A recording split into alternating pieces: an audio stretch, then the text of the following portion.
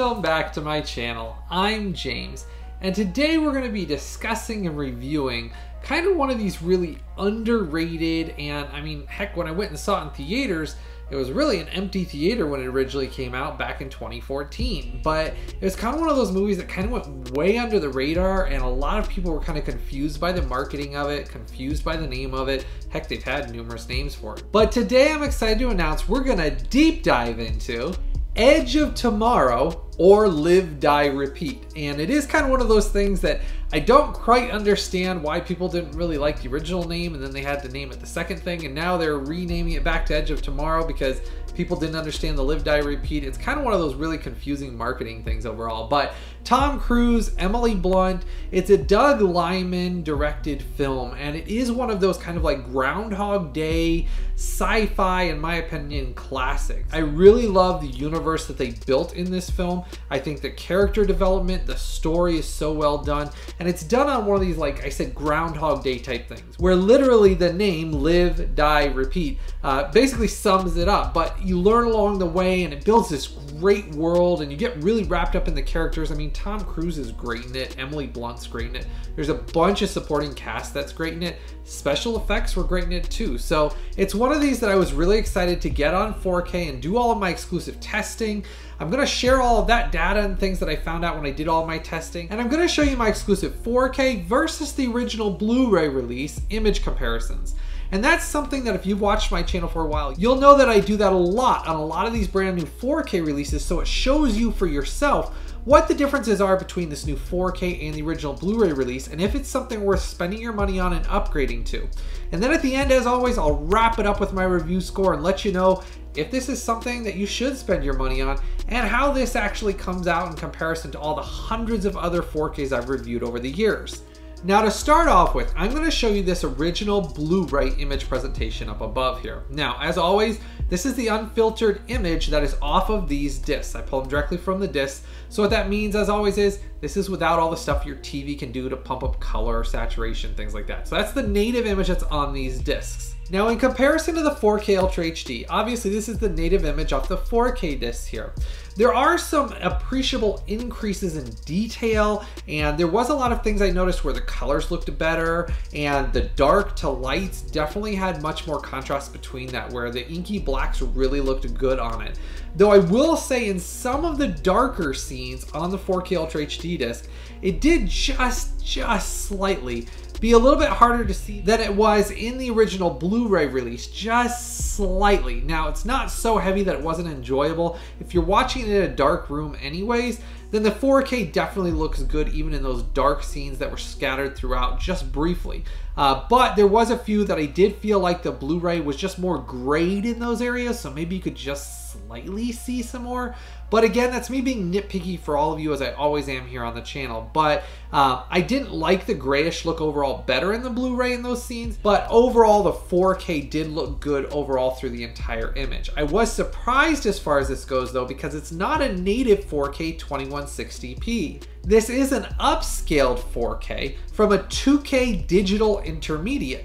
And as most of you know that have watched this channel for a while, a lot of the times if those aren't done correctly, they cannot look as good on a 4K as compared to the previous Blu-ray. But in this case, I will say this one is one of those really good looking 2K upscales to 4K that did show a drastic increase in details, clarity, and a bunch of other things like skin tones and like their armor when they're wearing. You can see so much more damage on the armor and dirt when it would spray up from explosions that had so much more lifelike details to it that just weren't present on the Blu-ray that are present on this 4K. Now, if you're new to the channel, make sure to go down there and hit that subscribe button and the bell notification.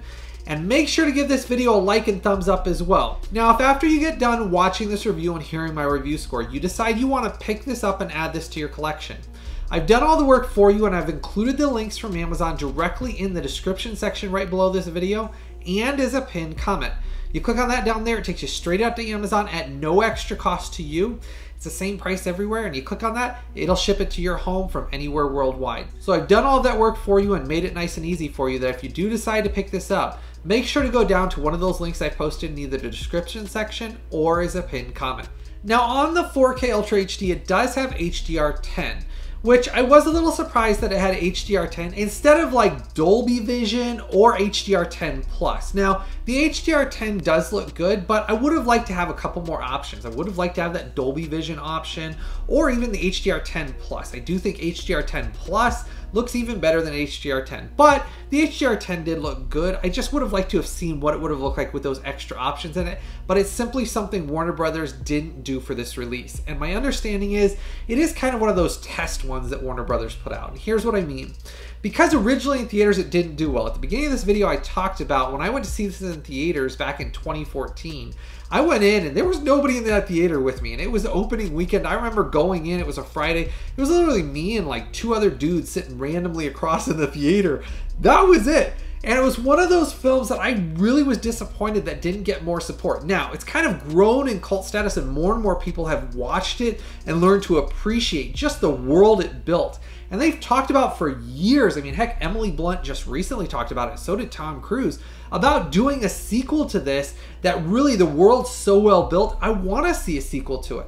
But originally it wasn't that successful, so I really feel like Warner Brothers is putting this out, testing the waters with this 4K to see if it sells well enough to then warrant them doing a sequel to it. And that's really why I believe Warner Brothers chose this to do a new 4K on it and to release this in 4K. So that's kind of a little hidden tidbit. If this does sell well enough, we might see a sequel to this coming up very soon. Now, good news is it is presented in its original aspect ratio of 2.39 to 1. Warner Brothers did not cut it down from the original aspect ratio at all for this 4K release, so that's good news. Now, talking about the audio is one area in this that I was very happy with what Warner Brothers did. Now, as always, there's always going to be people that say, hey, I didn't like it as much this way or liked it better the other audio mix. Well, here's the thing.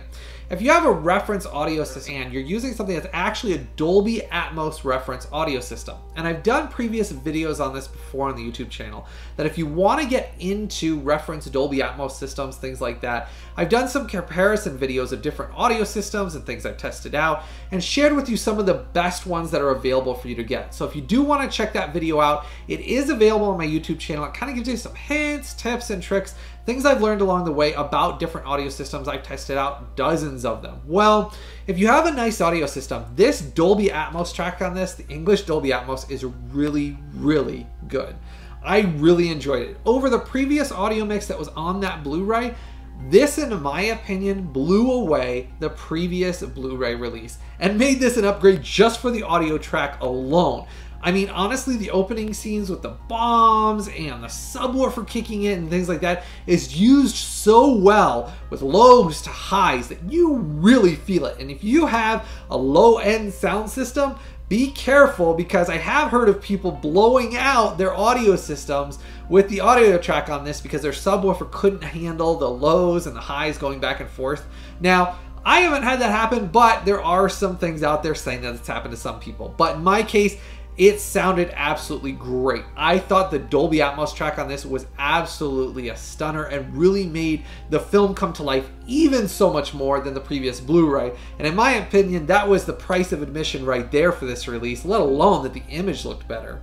Now, if you don't have a Dolby Atmos system to play through, you do get a really nice English True HD 7.1 and an English Dolby Digital 5.1. So you get several different options that basically Warner Brothers didn't leave you hanging. You get several different options for the audio tracks on this as well. Now, you also get a bunch of other audio mixes for other languages. You get a DTS HD Master Audio 7.1, French and German in that.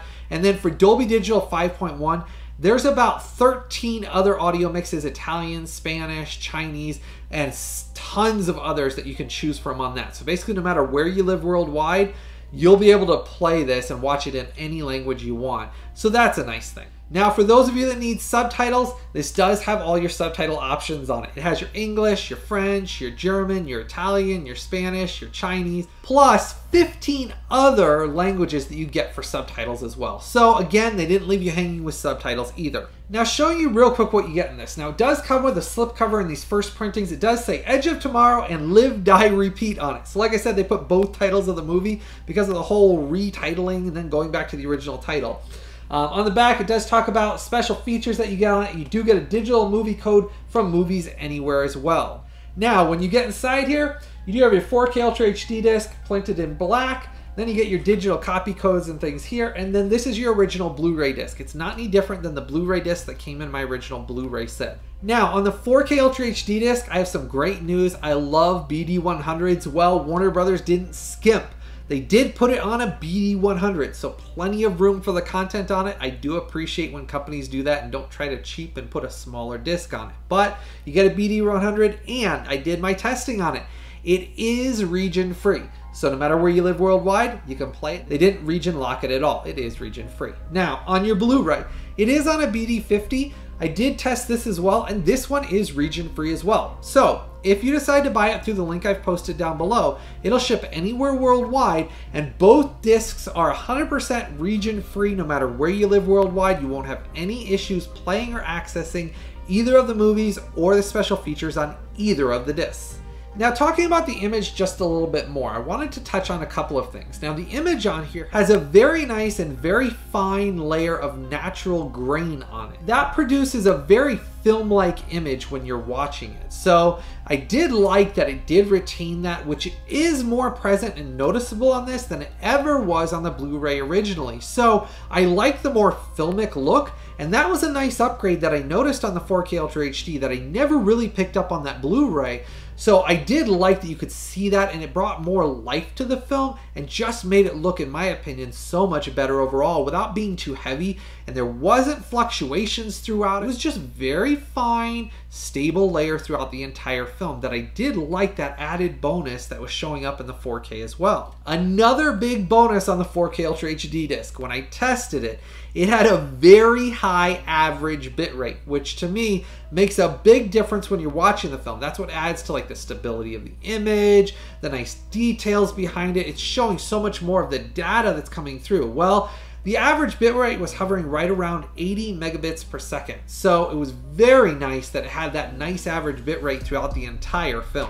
Now, the movie is pretty fast-paced. It runs about 113 minutes, and it's very similar like to a lot of these Groundhog Day. And I recently did the review for Happy Death Day and Happy Death Day to You, and that's another one of those kind of like Groundhog Day, like repeating over and over again, though they're varying different films. This is sci-fi. That's more or less kind of like a horror slasher with a little bit of sci-fi thrown in, but I do enjoy that one. So if you like Live, Die, Repeat, Edge of Tomorrow, you might want to try out those films because they were really fun, had some good comedy in them. And if you want to check out those reviews for both of those, I did my 4K versus Blu-ray image comparisons on both those films as well, exclusively here on my YouTube channel, and that's available for you to watch as well. But the film itself really gets you into the characters. You grow to like Tom Cruise, and to be honest with you, at the beginning, I really didn't like him at all, and that's where I kind of thought the film was so well done, because it starts off where you kind of just don't like the guy, and then you grow to like his character and see what he's going through, and that's where the writing was so well done in this film as well. And I love, as I said, the universe they built for this. Now, it is rated PG-13, but it really didn't have anything too extreme in it at all, and it just was so well done and so fun to watch that if you haven't given this a try as a sci-fi movie, you're really missing out on a gem of a sci-fi classic. Now, getting to my review score. As most of you know from watching this review, I really enjoyed the film.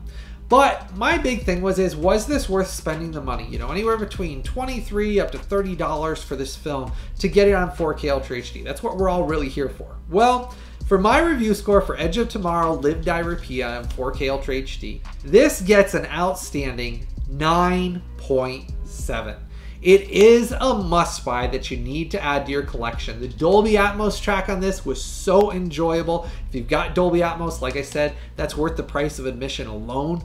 But because it is a 2K upscale from a digital intermediate, it still looked really good for a 2K upscale, and that's rare. I mean, a lot of the times, some of the 2K upscales, if they're not done right, just don't look that much better than the original Blu-rays. Well, in this case, it does look great. As you've noticed from those screenshot comparisons between that Blu-ray and this 4K Ultra HD, this really is a must-buy. Image, sound, make this such a worthy upgrade that it's something you want to add to your collection and support, especially because the film's great overall.